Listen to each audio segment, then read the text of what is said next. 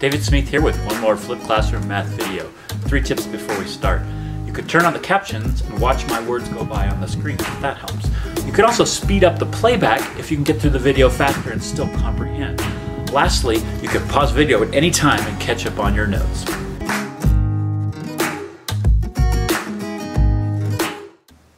Today, we're going to take a look at a Voronoi diagram, but we're going to use it to answer a different question, namely, the toxic waste dump problem. This is kind of a famous problem. In a sense, it's a problem like this that caused this mathematics to come into existence. So it was solving this kind of a problem. And it's actually a pretty reasonable, real problem.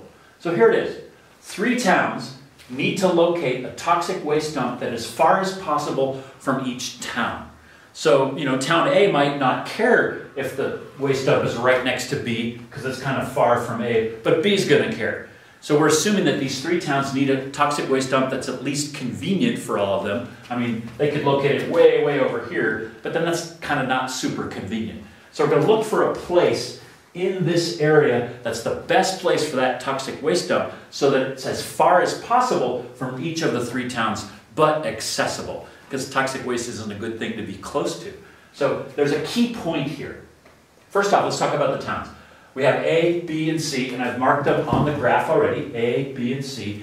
Now, you want to be careful when you add your notes. We're going to use this one graph for the entire lesson. So you want to make a nice, accurate graph. Make it a little bigger on your paper so you have room to move around and mark things. Okay, so the key point is that the toxic waste dump, the best location for it is where the boundaries of the Voronoi diagram intersect. So you'll remember that when we did that other 3-region Voronoi diagram, that it had an intersection where all 3 boundaries met. That's where we put the toxic waste dump. So the first step is to find the midpoints of the segments that connect the 3 towns. So you have all the coordinates, boom, boom, boom, they're on the graph. So what I want you to do is pause the video and find those midpoints. I'm not going to do the calculation to keep the video short, but you can do it and I'll put the results up in a second. So pause the video and do that calc. Okay, so here's the results. The midpoint of segment AB is 3,5, of segment BC is 5,4, and segment AC is 3,2. So if you didn't get those results, look over your calcs and see where you made a mistake. Next step, find the slopes of those 3 segments. So you can do that graphically. You can just look at the graph and count up and over and get your slope that way. That's a nice quick way to do it. It helps if you have graph paper. Or you can use the slope formula, y2 minus y1 over x2 minus x1. So pause the video now and calculate the slopes of the 3 segments. Okay, here are my results. The slope of segment AB is 1. The slope of segment BC is undefined because BC is this one. It's a vertical line, undefined slope. And then the slope of AC is -1/2. So if you didn't get those, take a look at your calcs or look at your graph paper and see what went wrong.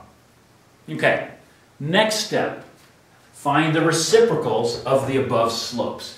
So we want to find the reciprocals of these 3 slopes. And where we're going is we need to construct perpendicular bisectors of these 3 segments that we've been looking at. So this I'll just do with you. Actually, pause the video. You should be able to just look at these slopes and find the negative reciprocals of them.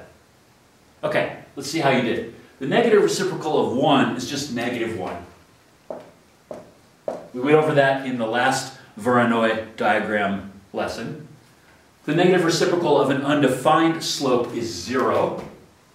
And that makes sense because BC has an undefined slope because it's a vertical line. So the line that bisects that is going to have a 0 slope because it's going to be a horizontal line.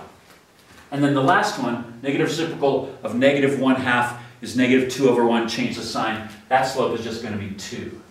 And I'm leaving this up on the side because we're going to use this in later steps. The next step is to use the above info, namely our midpoints and our negative reciprocals, to draw or plot. So plot would be if you're doing it on graph paper and you can be exact, so you could plot it. Otherwise, drawing it would be on a hand graph like the one I've done. But what you want to do is use that info to draw or plot the perpendicular bisectors of the three segments that we've been playing with. So what I did here in advance of that is I've marked my endpoints. These are my towns that want to be far from the toxic waste dump. And I've also put little dots for the midpoints of the segments that connect each of the towns. So I'm going to use those midpoints and these negative reciprocal slopes to draw the perpendicular bisectors. So go ahead and pause the video and give that a shot. Let's see how you did. Okay, so I dashed my lines in. I tried to be nice and accurate so that I could get the right thing. And I made my dashed lines, and I made a little notation. So that's the perpendicular bisector of segment AB. Remember, AB is a line here. I didn't draw it because it starts getting really confusing really fast if you draw the segments. So I just drew the bisectors. So this bisector is perpendicular to and cutting in half segment AB. And that makes sense. That's a good one for that. This one is the perpendicular bisector of BC right here. And that makes sense. This is a horizontal line. It's bisecting a vertical line. So that makes sense. So that's this guy here. And then this one is the perpendicular bisector of AC, which is this segment. So it's cutting this segment in half in a perpendicular way. Okay, the next step is to take a look at your diagram from these perpendicular bisectors on there and figure out which lines are the correct boundary lines between the regions. And that will create our Voronoi diagram. So go ahead and pause the video and give that a shot. Let's see how you did. So I erased the dashed lines I didn't need, and I filled in the dashed lines that are my Voronoi diagram boundaries. So check it out. It makes sense because this boundary separates A and B, so all these points inside A are closer to A than they are to B. Makes sense. Same thing for this boundary. This is separating B and C, so all the points in here are closer to C than they are to B. That's good. That's part of our Voronoi diagram. And lastly, this boundary separates C and A, so all these points are closer to C, or closer to A than they are to C. So that's our diagram. We did that in the last lesson, and this shows us, like, if this was a hospital, then everybody in here would be closest to this hospital. Same for B. If that was a hospital, then everybody in this zone would be closest to that hospital, and so on. But we're answering a different question this time. Remember, it is, we have to find the vertex, right? So this point is the farthest away from all three points in our town. So if we put the toxic waste dump right there, it's the maximum distance away from A, B, and C, and it's going to make all these towns happy because they're farthest away as they can be. Okay, the next step is to actually go ahead and find the coordinates of this point. Now, you can make a pretty good guess by looking at the diagram, especially if you're on graph paper. It's pretty easy to tell what that point is, but I can't promise you that every problem will be nice and easy that way. So we really need to teach you the technique. So whether you're using a GDC to do this or whether you're using algebra, the first thing you have to do is find the equations of the perpendicular bisectors. So these three lines have equations, and oh, tripped on the guitar. They have equations, and to find this point, we have to set one equation equal to the other and solve for x, and then plug that x back into an equation to get y, and that will give us our coordinate points. So what you're going to need to do right now is figure out these equations. And I'm going to talk about this one first because this is dead easy. That's a horizontal line. It has the equation of y equals something. That's right. It goes to the point 5, 4. The y value is 4. So this line here is y equals 4. So we have our BC line equation is y equals 4. Now, that's not going to do us too much good. What we really need are these two equations because they're the ones we can set equal to each other. So remember this. You have a slope and a point for each of these perpendicular bisectors. Here's the point. The perpendicular bisectors go through the midpoint, and here's the slope of that perpendicular bisector. So I'm going to do the first one, but then I'm going to have you do the second one. So to find the AB perpendicular equation, we're going to use y minus y1 equals m times x minus x1. And we do a plug-in, a little algebra, and we have our equation. So for the point AB, here we are, AB, our midpoint is 3, 5, that's our point, and our slope is -1.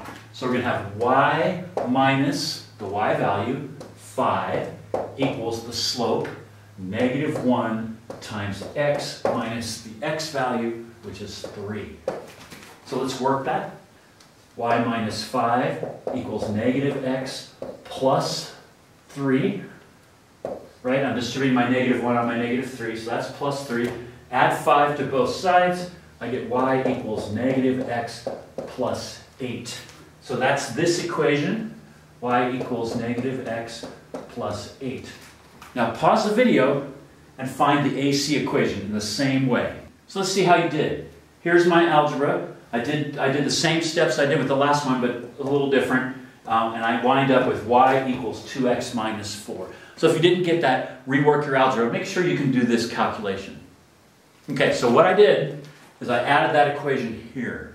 So we're almost done. Here's our reference material. Boy, we've generated a lot of stuff. And here's our 3 equations. So now we're going to derive and find that point.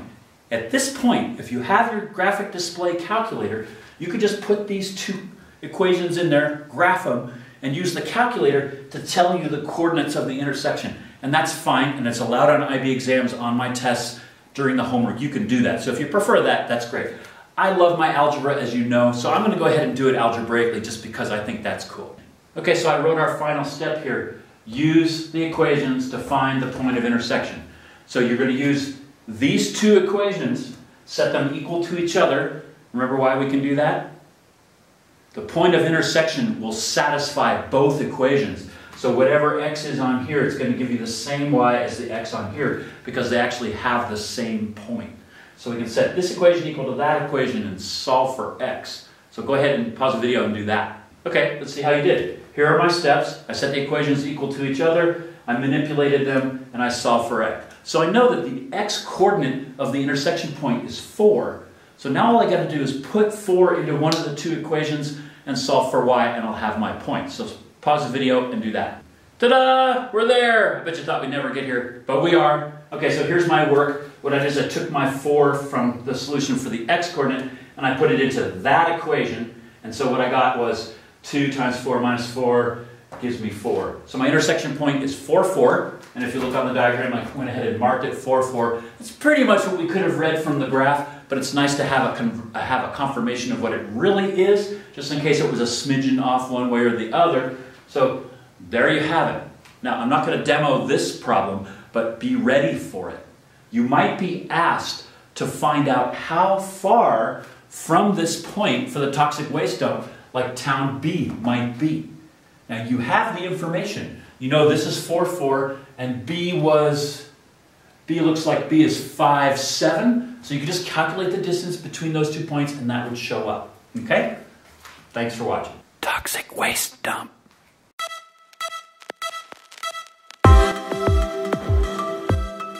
Now that you've watched the video, take a moment to write down any remaining questions so you can bring them to our next class. Also, remember that you can come back to this video, watch it again if you want to deepen your understanding or fill in any gaps. Lastly, if you enjoyed yourself, please click like or subscribe.